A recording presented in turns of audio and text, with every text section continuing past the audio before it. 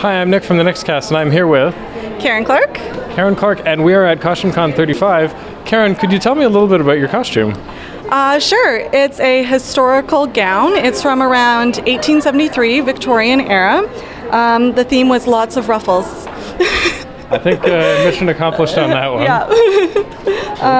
Yeah, it's a walking dress, daytime, all cotton. Yeah, pretty much it. About how long did it take you to make this dress? I'm gonna guess probably around 40 to 50 hours. Yeah. Okay. Do you go to a lot of costume cons, or is this your first time? I've been to 3, so this is my 3rd. I went to one in New Jersey, and then the last time I was in Toronto, I was here. Yeah. Do you mostly do period clothing, or are there other types of costumes that you usually make?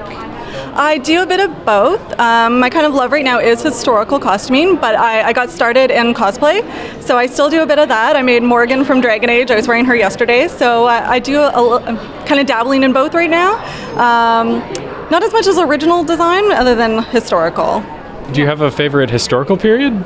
I really like the Victorian era, probably like the early bustle era, just because of all the ruffles and frills. It's so ridiculously decorative. But yeah, that's probably my favorite. Awesome. Is there, if people wanted to find more of your work, or I don't know if that's something you want to promote, but if there's anything you wanted to throw there to the internet, what would that be? So I don't really have a web page or anything, so but throw it to the internet. Learn to sew. It's really fun. Come join us. Cool. Well, thanks for taking the time. No problem.